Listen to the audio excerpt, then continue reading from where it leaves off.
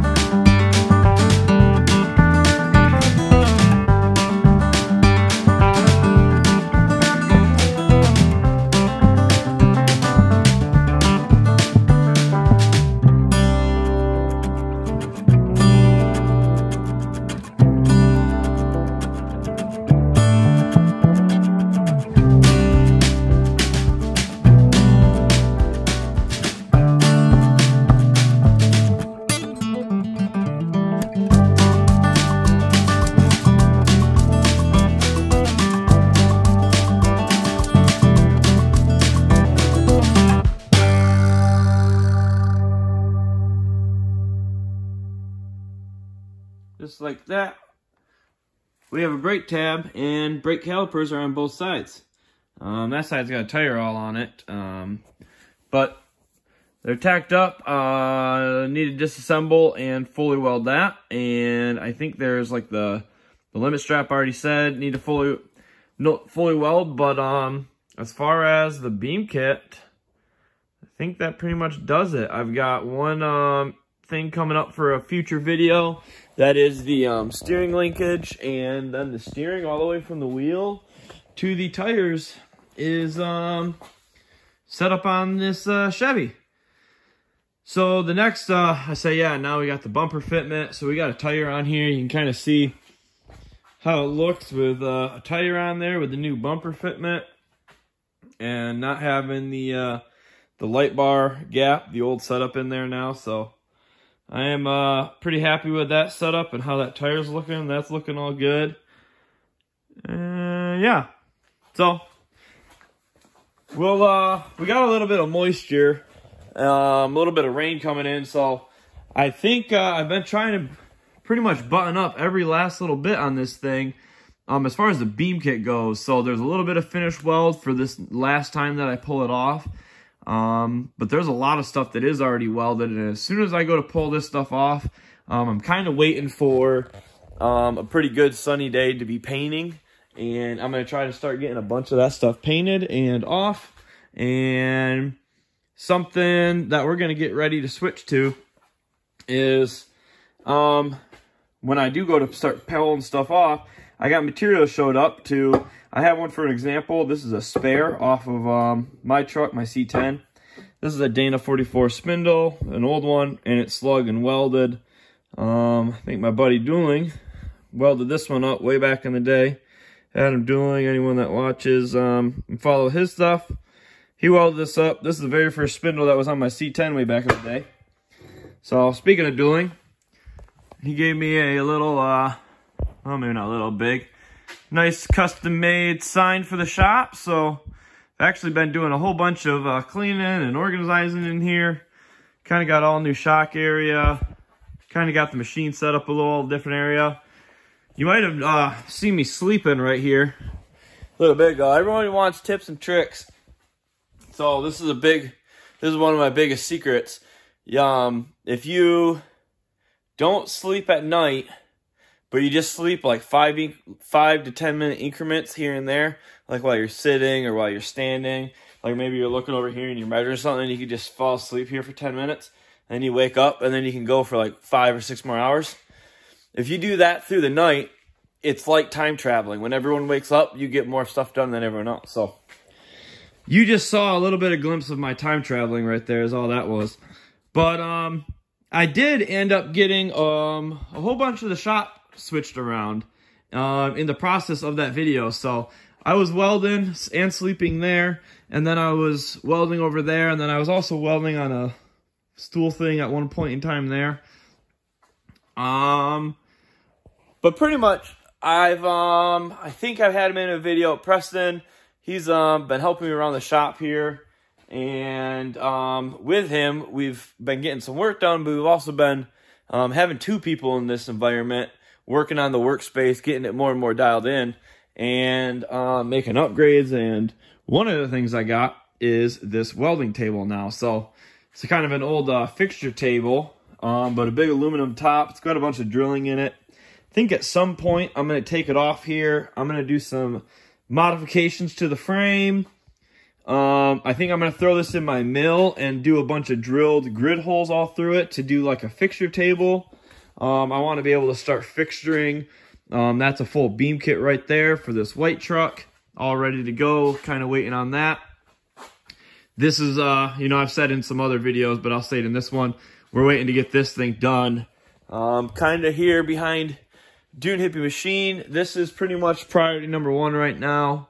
Going pretty, all hands on deck with that. That was pretty much, Preston's been on board for a couple weeks now. And kind of pretty much for that. This is getting this thing ready for pre-runner invasion.